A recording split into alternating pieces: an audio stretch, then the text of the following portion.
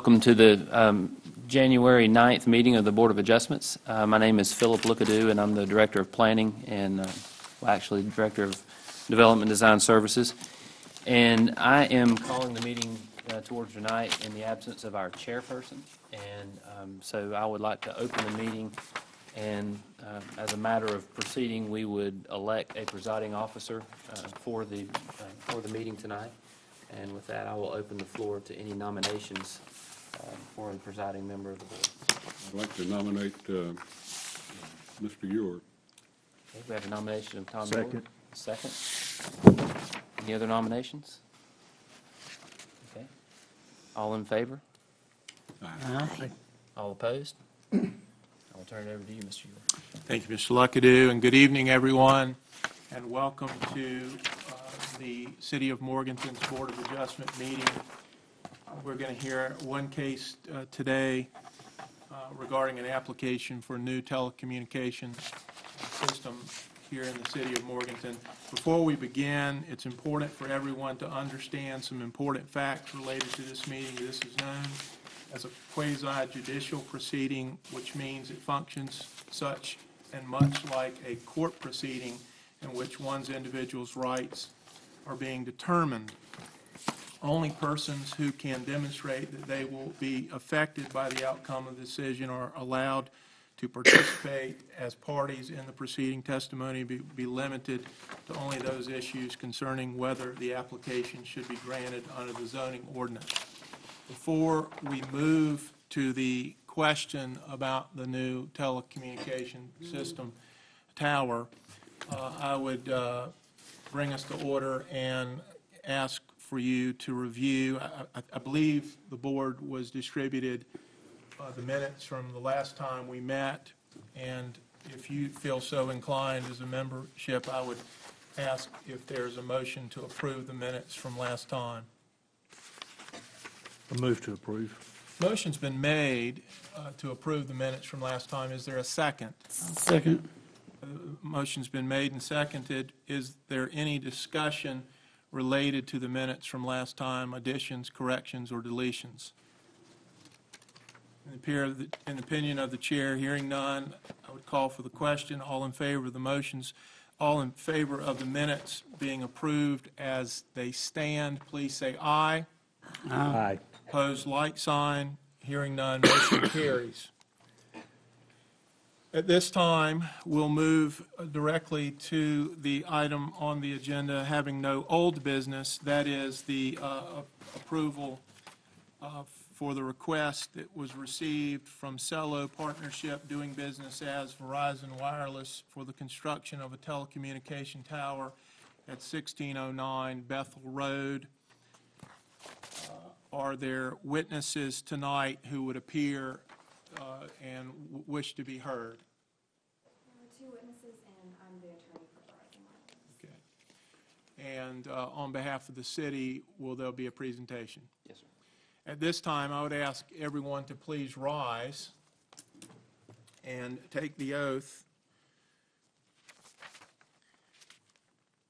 Do you swear or affirm that the testimony you are about to give tonight is true? If that is the case, please acknowledge by saying, I will. I will. Thank you very much. The order of business will be to hear from Mr. Luckadoo, and then we'll hear from Verizon in the order and the manner within which you would like to proceed. There'll be opportunity for questions to be asked. Certainly, the board can ask questions of any witness, and we'll afford the opportunity for anyone from the parties to ask any questions that they would like to have. Mr. Luckadoo, at this time, I'll turn the proceedings over to you for the presentation. Thank you, sir. Mr. Chairman, members of the board, what I would like to do is just present our staff report, and you see on the screen our location map showing you where the property in question is located, and that is at the intersection of Drexel Road and Bethel Road. And the tower would be in the kind of the southeast corner of the property. And this is a closer look at the site and actually shows the existing zoning and surrounding zoning to the property.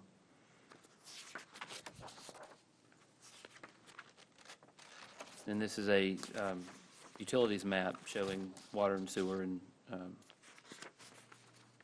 in that area. They're the only utilities that we have. And then our traffic map showing approximately on Bethel Road, approximately 3,300 vehicles per day as the 2016 traffic count. And the proposed future land use for the telecommunications tower site, which is showing residential low density. The tower is proposed to be a 194-foot tall monopole with the I guess you call it monopine is what we tend to call it. We have one here in town, as you know, on Steeplechase Drive. And it also has with that a 5-foot tall lightning rod. So the total height of the tower is 199 feet. The section of the zoning code or telecommunications towers are allowed in the HID, but the section of the zoning code that requires it to come before us or come before the Board of Adjustments is found in 3.4.7 H5, and basically it states that the Board of Adjustments shall consider the issue or consider and issue, if appropriate, permits in all cases where the zoning administrator is without authority to do so. And one of those sections is for an alternative tower structure. Well, the administrator can issue a permit for anything in the EID district, zoning district, and then anything that is an alternative tower less than 100 feet. So this doesn't kind of fit any of those criteria by which the zoning administrator can issue a permit, and therefore it goes before the Board of Adjustments for approval. Section 3.4.7 H6 provides the specific requirements for the issuance of the telecommunications towers. And the other thing, and I gave you, I handed out, and I'll hand out to you guys as well what I handed out to the board is basically sections of the code, and I gave you provided you space to take notes with which to, as we proceed through these presentations, that you can take notes and you can find your findings of fact as prescribed in the code. But you really have in your code kind of three areas that, and the way that I've laid this out is really three areas that you have to consider, and that is that the application must be complete. And then I've listed what the listing of the requirements for a complete application, and staff has reviewed that, and it is a complete application. Just wanted you to have what was in front of you, or what is required of you in front of you. And the proposed tower will meet all of the requirements of paragraph 6, and I have those included in there as well. And the issuance of the permit will help accomplish the policy set forth in paragraph 2, and I've included that policy for your consideration. And then you have to make certain findings, and those are listed as well. And then number 5 of the handout that I gave you essentially says that if you find there are certain conditions that are necessary in the issuance of the permit, that you have the authority to state those conditions by which you would issue the permit. With that said, staff has reviewed the application submitted on behalf of Freddie Clark by Baker, Donaldson, Behrman, Caldwell, and Berkowitz, PC. It is found to be in compliance with the provisions of Section 347H for sufficiency, and then the board. So then the board therefore has to take into consideration all of the evidence and then make their findings according to 3.4.7H5. I did have slides in addition, but I think maybe in the interest of time, I think they're all the same slides that the applicant has. I'll run through those real briefly, I suppose. This map shows as part of their application, they had a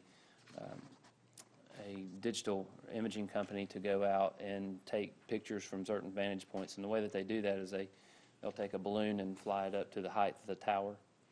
And then they use that information, and then they digitize in what the tower structure would look like if it were installed. And so those were in your packet, but they're also here. And then this is the site itself, what would show in the center of the, actually I can, showing where the tower would be and then all the ancillary equipment that will go along with that tower. And they show where that tower would be in relationship to the property. This building here is Sherrill Furniture, if you're familiar with that.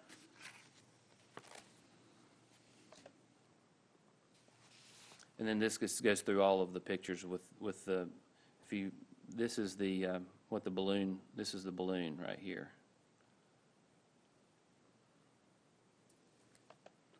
And then just from different vantage points. And then these also correlate to the photo simulations later on showing what the tower would look like. And I think there are more of the balloon locations than there are of the actual simulations.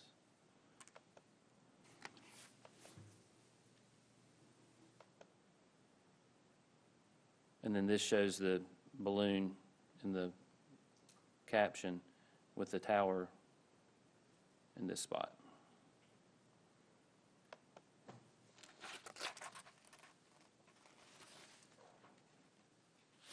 I'll just identify the tower for you in each one of these.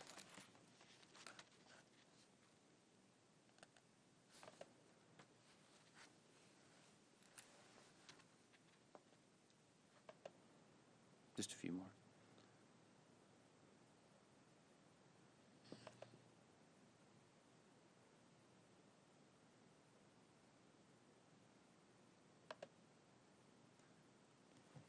And that concludes staff's report. Thank you, Mr. Luckadoo. For purposes of the record, I would accept your document that you handed up to the board entitled Criteria for Issuance of a Telecommunications Tower Permit by the BOA as Exhibit Number 1 without objection. And No then, objection. and then I would accept your proffer of these photographs as Exhibit Number 2, and then subparts A through however many they were for purposes of the record without objection. Given that, at this time, I would ask the members of the board if you have any questions for Mr. Luckadoo. May I ask one question? Please, sir. I would presume that the community around the proposed location had received some kind of notification. I understand that there has been a sign posted there, but Yes, sir. anybody, I don't know who would have standing, to speak for or against it from the surrounding community at this point, but I presume that they received some kind of notification. We did our standard notification, which is that we noticed it in the paper as required by state law. We installed the sign on the property as required, and then we also sent out letters, first-class letters to all adjacent property owners notifying them of the meeting and the application and whatnot. We received one call today, and it was from a gentleman who actually lives on the site, and he just wanted to make sure that it wasn't part of an annexation proceeding. That it wasn't part of the annexation? An annexation proceeding by the city. That's the structure that's in the middle of the property? No, sir. It's actually on the, if I can get to it quickly, it's on the corner of the property, kind of away from the,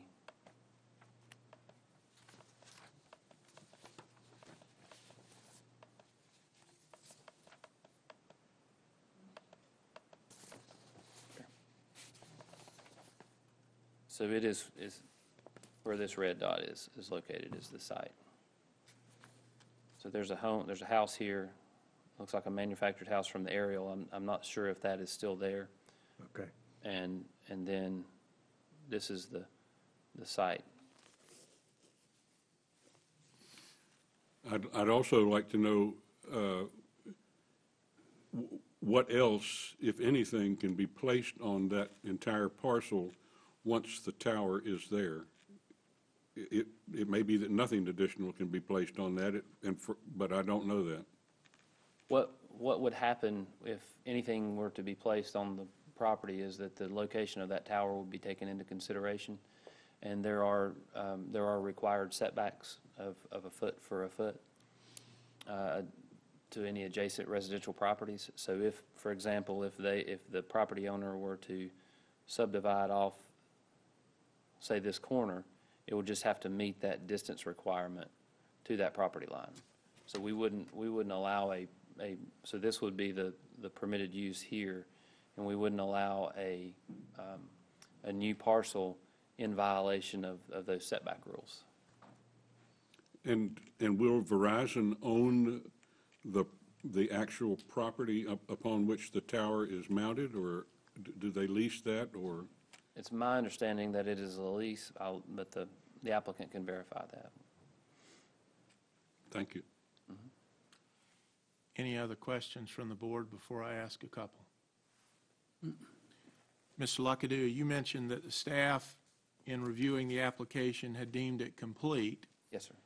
With regard to Section 3.4.7, paren, capital H in paren, you also said that the staff, as I recall in your presentation, had found the application to be conforming with that section of the zoning ordinance. Is that correct? That is correct. And I just want to be clear then that with that, it's your testimony that with regard to paragraph 6 and the criteria that are set forth therein, that the staff would believe that paragraph 6 and the criteria therein are conforming. Yes. And the policy that's set forth in paragraph 2 is conforming as well. That is something that the board has to evaluate and make that decision as part of their proceedings. Okay. Do you have any concerns that the structure that's being proposed by the applicant would have a deleterious impact, or particularly from a visual perspective, for the city of Morganton? I don't know that I can answer that. It is a structure that is not dissimilar from other structures that are currently existing in the city. It's consistent with other structures that are already here. Well, at least one. Right. Are you familiar, and have you had an opportunity to review the letter in the applicant's file from Mary Pat Tyndall, the site acquisition relative to the opinion that she stated that there were no existing towers located within a 1-mile radius? I have, yes. And do you have any cause to refute that opinion? I do not. Are you familiar with the letter written dated May 16, 2017 by Bilal Shaki, who was with Cellco Partnership, DBA, Verizon Wireless? He's the design engineer, wherein he opines that there is no alternative tower structures available regarding this project, and that there's not an opportunity for co-location with other towers. Do you have any cause to refute his opinion regarding that? I do not. And you've had an opportunity and referred to it in your testimony about Gould Imaging. Are you comfortable with the imaging service provided by Gould Digital Imaging, that in fact what's represented is accurate as you know it to be? Yes. And with regard to the issue around the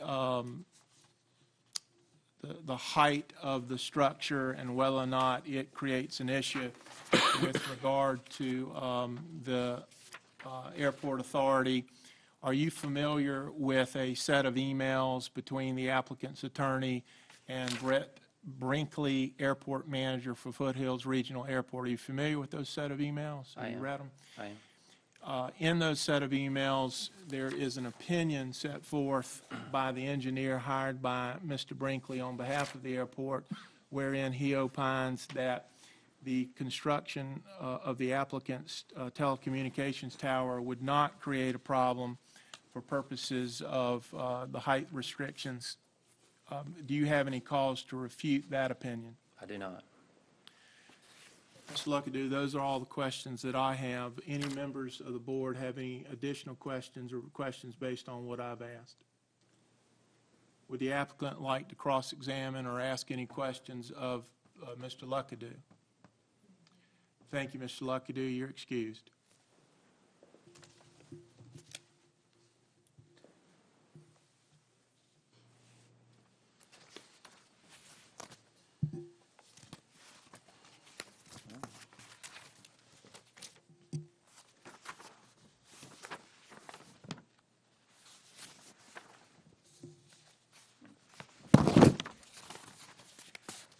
I'm trying to bring up her presentation. Sorry. That's fine.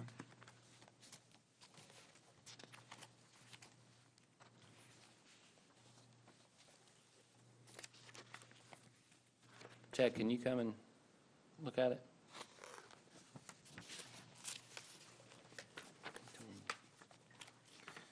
He told me to hit F5.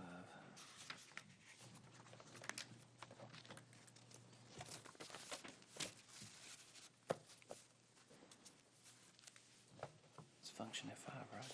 Yes, sir. It's Control L. Oh, okay.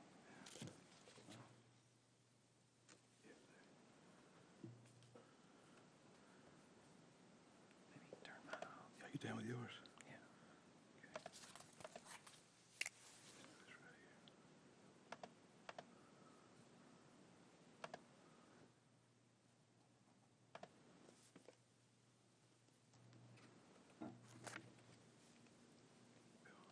the way it goes. We won't let the stuff to work on. This right here, let's do this. I'll close window. Now. There we go. Thank you. Thank you, Mr. Luckadoo. At this time, I would ask the applicant to come up and we'll entertain your presentation.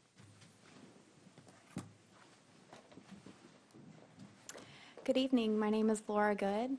I'm with Baker Donaldson, and we represent Verizon Wireless in their application for zoning approval for the proposed tower.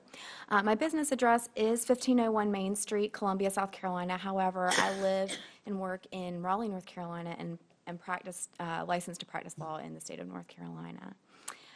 Here with me tonight is also Mary Pat Tyndall. She is with Fastcom Consulting Services, and she provided the information regarding an inability to co-locate that was presented with the application. She worked for Verizon Wireless to find the location for the tower based on the network objective for this tower, and she's here to answer any questions you may specifically have about that process and the facility siting. Also here this evening is Emily Long. She is a radio frequency engineer for Verizon Wireless. Bilal Sheikh, who provided the signed documents in the application, the network objective statement, provided the search area map, the inability to use alternative tower structures document. He was unable to attend tonight's hearing due to a scheduling conflict, but she does the same job as he does. She's reviewed all of his statements and discussed the site with him and has the same training and education that he does, and is here to answer any questions you may have about those statements and the need for the tower in this area. At this time, I would like to enter into the record a copy of the application as filed with Exhibits 1 through 18. Without objection, we'll receive that and mark it as Exhibit 3, I believe is where we're at in the process. Okay.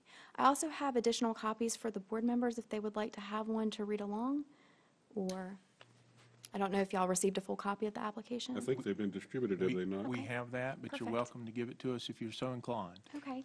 And at the same time, I have a hard copy of the PowerPoint presentation that I would like to enter into the record as well, and I have hard copies for the board members if you would like to have that to read along with as well. So we'll mark the application that you have as Exhibit 4, and then we'll do the hard copies of the PowerPoint presentation or photographs as Exhibit number 5 without objection.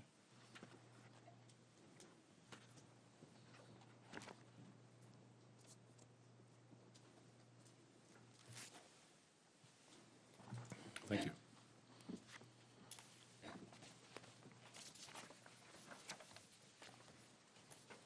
Thank you.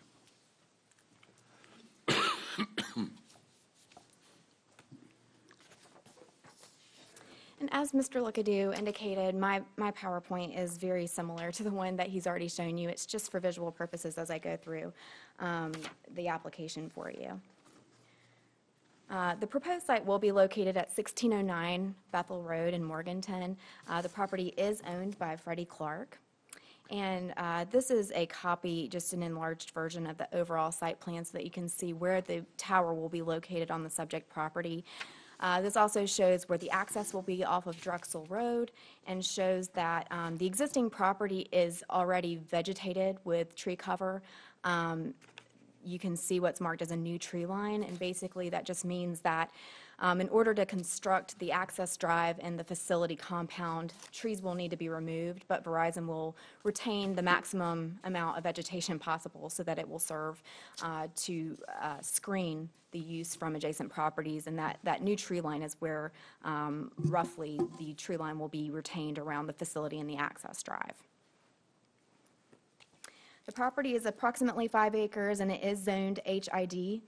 And new towers are permitted in the HID district, as Mr. Luckadoo explained, so long as the facility meets all of the requirements of Section 3.4.7H of the ordinance. And I will try to base my presentation on the order of the handout that Mr. Luckadoo presented to you. There's a copy of the detailed site plan.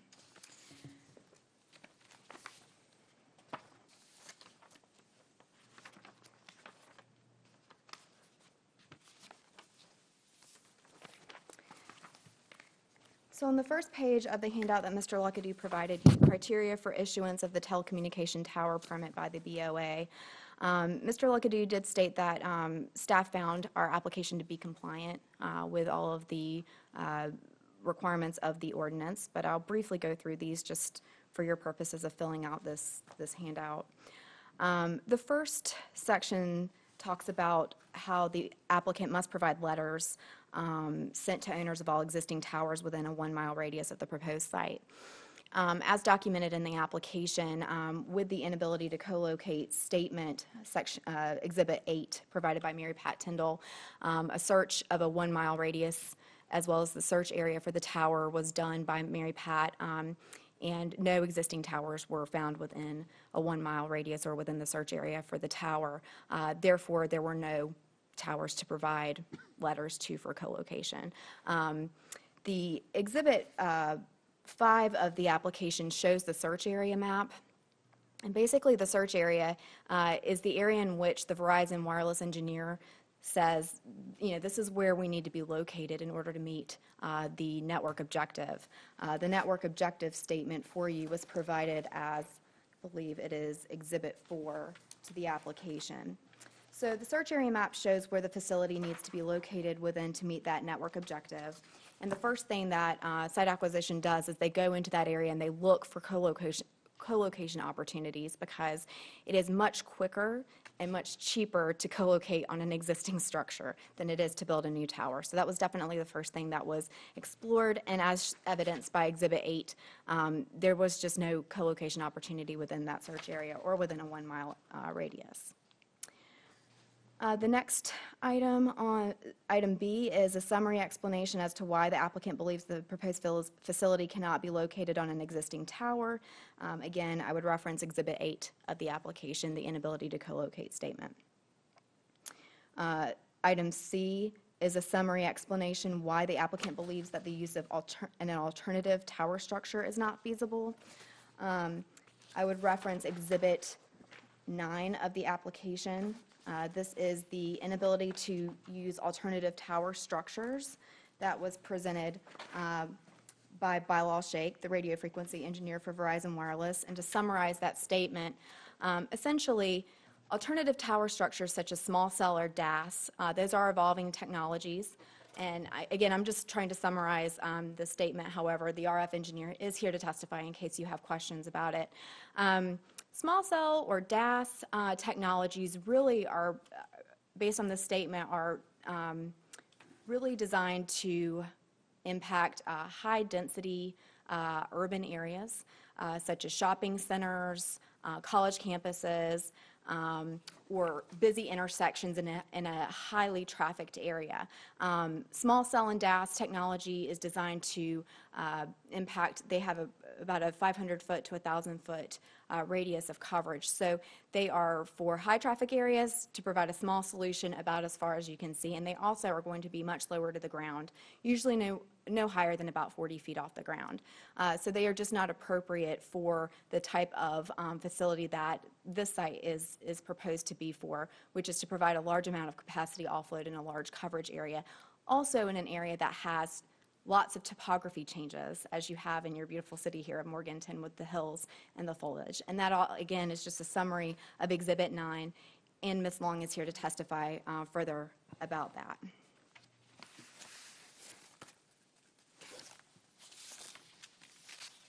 The fourth item, D, engineering report studies and assessments demonstrating that the location of the tower in the proposed district is necessary in the interest of public safety or is a practical necessity or technical requirement and will provide the highest optimum level of coverage.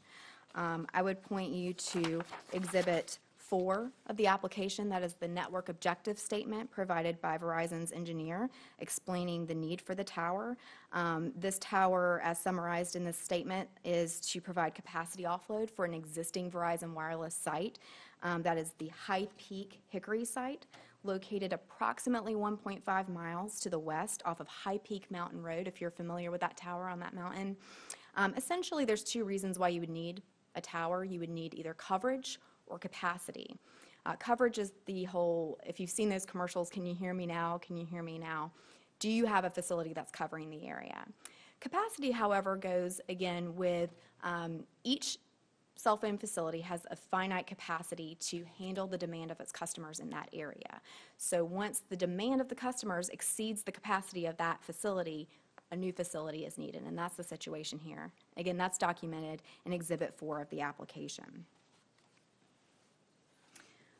Item 5, or E, on your sheet is evidence that the proposed tower is structurally designed to support at least one additional user, together with a statement that the owner of the tower is willing to permit one or more other users to attach its antennas to the towers on a commercially reasonable basis, which will not interfere with the primary purpose of the tower.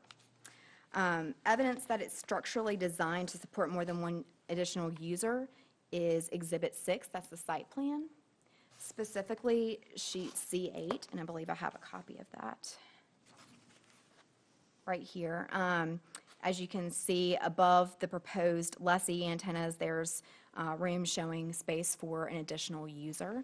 So there's our evidence that it will be designed to accommodate an additional user. Also, Exhibit 11 is the statement from Michael Haven, who is the real estate specialist for Verizon Wireless, certifying that they will make the tower available to additional users at commercially reasonable rates.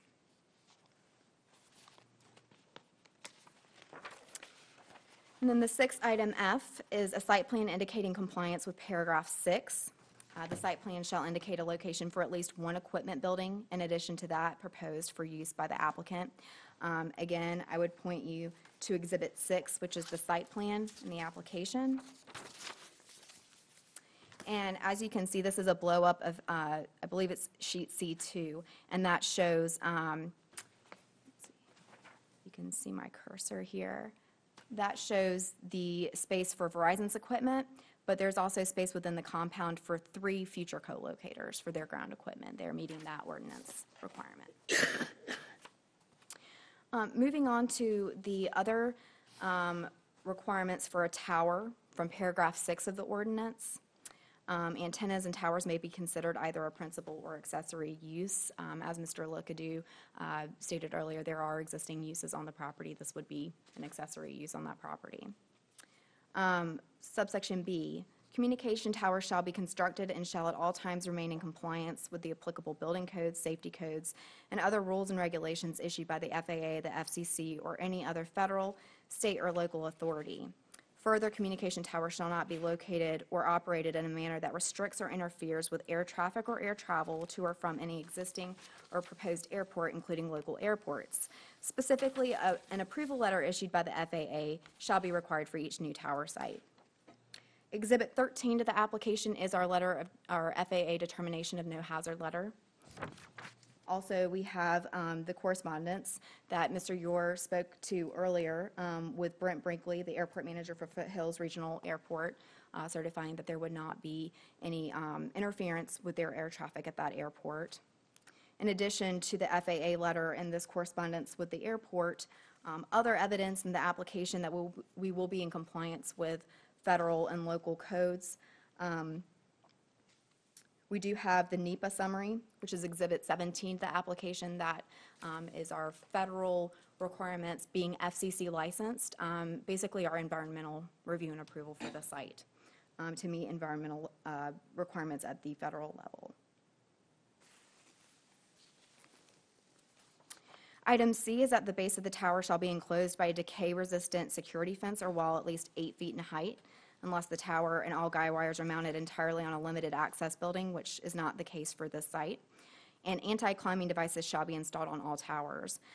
Exhibit 6 of the site plan shows the proposed fence that will be 8 feet in height, and you can see on the detailed site plan here that we do have a fence proposed around the facility. In terms of anti-climbing devices, there will be barbed wire on top of the fence to prevent climbing on the facility. Item D, unless specifically required or authorized by either the FCC or the FAA or by some other federal or state authority, no illumination shall be permitted on any antenna or tower. As shown on the site plan, the tower elevation sheet, this tower will not be lit and is not required to be lit, and that's also evidenced by the FAA determination of no hazard letter, item 13 to the application. Item E, the outside storage of personal property, materials, and equipment is prohibited, and the entire tower site shall comply with all ordinances relating to nuisances and proper maintenance of the premises. There will not be any outside storage. Any of the ground equipment for Verizon will be maintained within its equipment cabinets on the ground, and there will be a generator on the ground of the facility, but there will not be any outside storage. And the application is filed with the exhibits 1 through 18 show how we're in compliance with the ordinance. Item F, all towers shall either maintain a galvanized steel finish or, subject to any other applicable standards of the FAA, FCC, or other federal or state regulatory authority, be painted a neutral color so as to minimize any adverse visual impact. Because the tower is going to be a monopine design to look like a tree, it will be painted brown so that it will resemble the trunk of a tree, and then the limbs will be green. And that's shown in the photo simulations that were submitted as item 16 in the application, and I believe Mr. Lookadoo already showed you some of those photo simulations. I don't know how well from these vantage points you can see the color of it, but this will be the proposed design of the tower, the monopine design.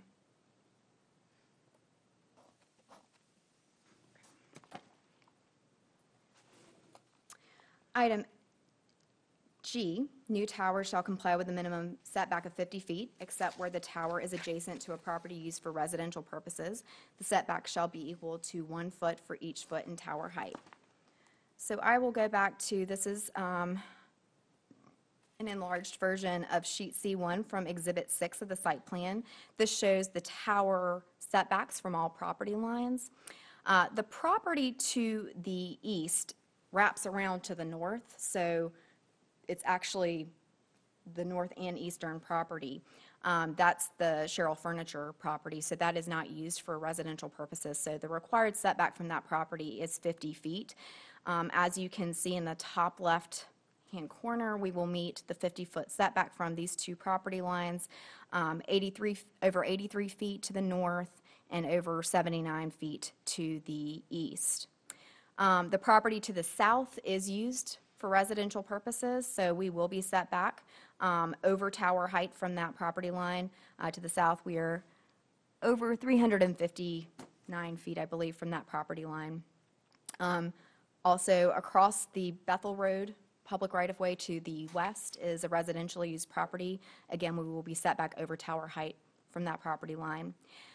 There are also two residentially used properties to the north across the Drexel Road public right-of-way. And again, Exhibit 6 with sheet C1 shows the setbacks from those property lines, showing that the tower will be over tower height setback from those properties. Item H, all new telecommunication towers or relocated telecommunication towers shall be structurally designed to support at least one additional user. We already discussed that in our tower elevation sheet, and Exhibit 6 shows that we will accommodate one additional user. The applicant or owner shall provide a statement that the owner is willing to permit an additional user to attach communication facilities on a commercial or reasonable basis. And again, that was Exhibit 11 to the application. The site plan shall indicate a location for at least one additional equipment building. And again, that is shown on sheet C2 of Exhibit 6. Item I, standard screening in accordance to 4.4.7 shall be installed around the perimeter of all improvements on the tower site. In terms of screening, looking at that provision of the ordinance, we are going to use the existing natural vegetation, which is permitted in the ordinance, to meet that screening requirement. As you can see from this detailed site plan, again, only the minimum amount of vegetation that is needed to be removed to install the facility in the access drive will be removed. The rest will be retained, and that will meet the screening requirement of that section of the landscaping requirement.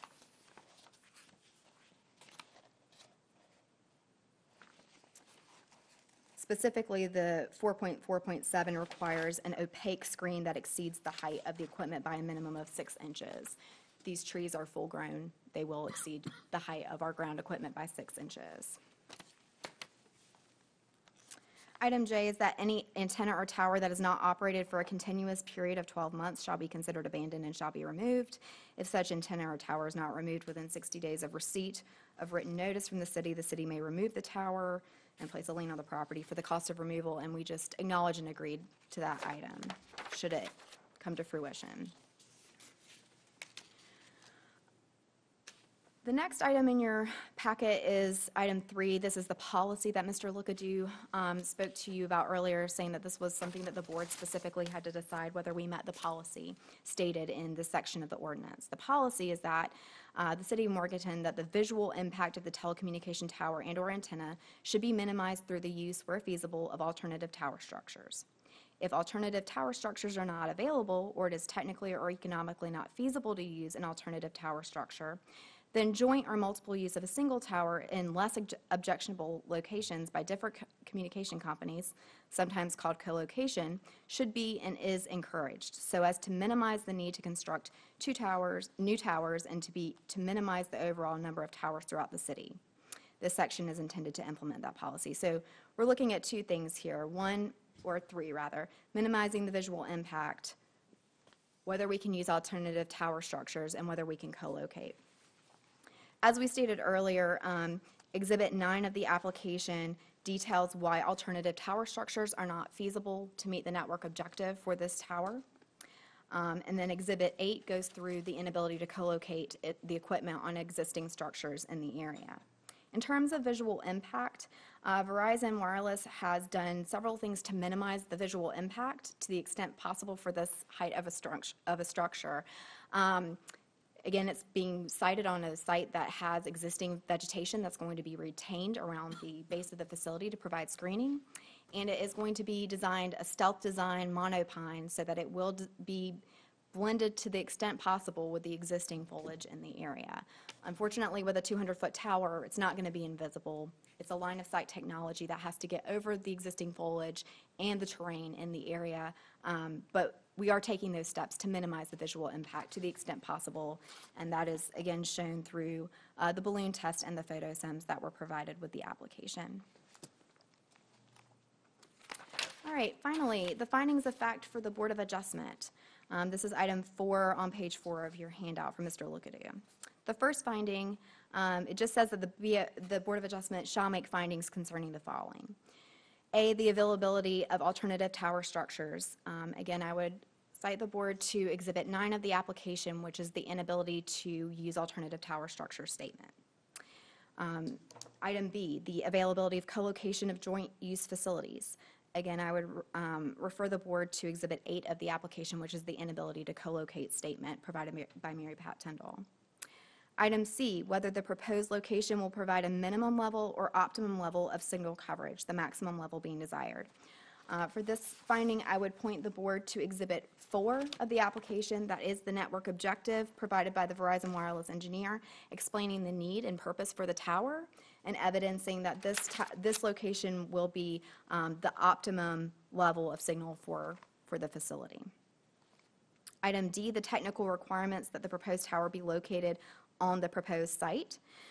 For this, I would point the board again to Exhibit 4, the network objective in the application, and Exhibit 5 of the application, which is the search area map.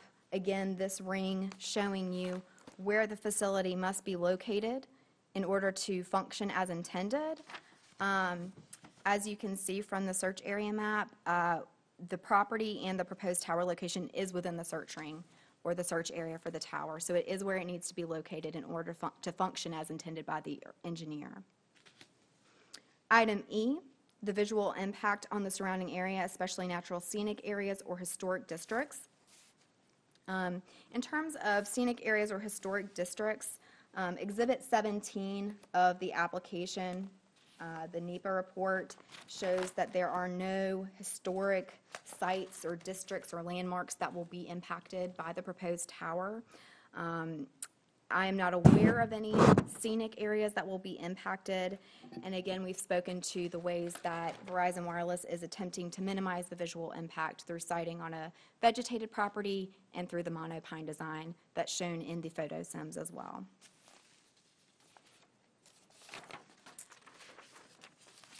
I believe we have now gone through each of those required pieces of evidence and findings of fact for the board. At this time, I would take any questions you may have for me.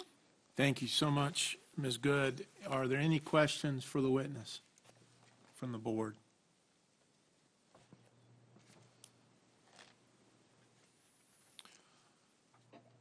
Are there any other questions from anyone in the audience or from the city?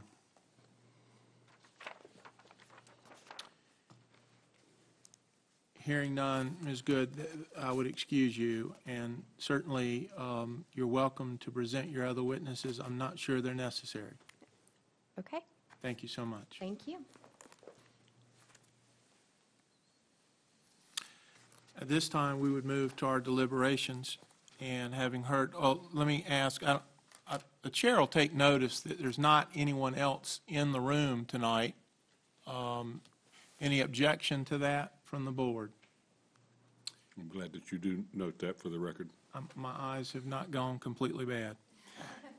Given that there is no other testimony to be received tonight, I would open it up for our deliberations and would welcome any comments, questions, or concerns amongst the board.